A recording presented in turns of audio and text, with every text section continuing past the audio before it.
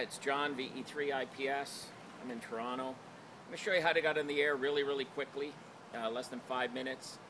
You basically require 3 components, some sort of an antenna, a lighting tripod that I use. I got a wooden insert for the fiberglass pole, and what I'm using here is we don't have any crappy poles, but we have a Shakespeare Wonder pole, 20 feet, 20 bucks, local sporting goods store, telescopic fishing rod. So the antenna I'm going to use for what I like to do called radar, rapid antenna deployment, amateur radio, QRP operating, picnic table operating, operating at a rest stop on the highway, hiking.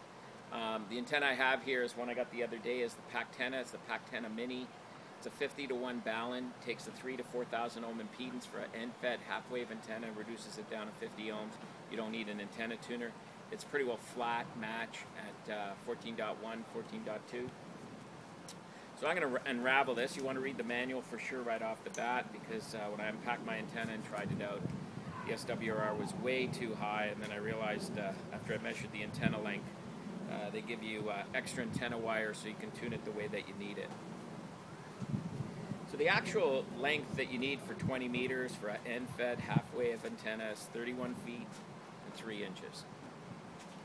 So let me get this all unraveled out. As you can see, it's got a built-in winding area, balance included. There's also the ability to add a counterpoise if you wish. I don't think I really need one. And as well, it's got a BNC connector on it.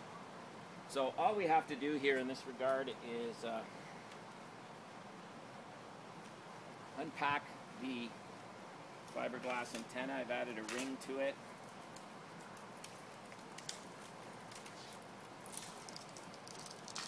I added the ring to it so I can connect the S-clip carabiner that comes with the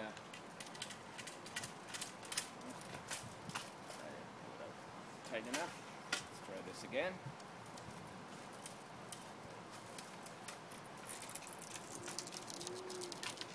There we go. I'm going to do the bottom cap, put on the rod here so I have it on the tripod.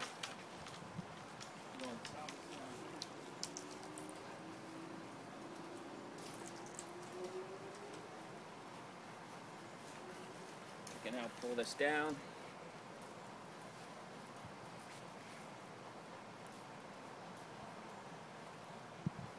I'm going to take the S-clip carabiner, connect it to the end. I can go walk the antenna back up.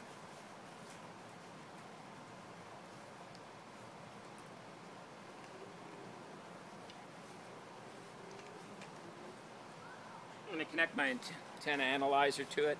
The antenna analyzer that I use is made by iPortable. I've had it for a long time, IP30.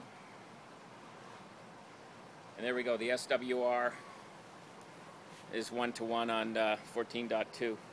So all I have to do is connect this to my QRP radio. I don't need an antenna tuner, and I'm on the air making contacts. Normally right here I would probably be sitting at a picnic table. So that's a quick way of getting on the air very quickly. And choose your antenna, get a fishing rod. You can also get a 32-foot pole if you want. Tripod mast, there's a couple other different ways you can do it. I'll show you some videos as we go along in the series of some other things and tips and tricks that I use for QRP or portable operating. Thanks, 73 is good DX.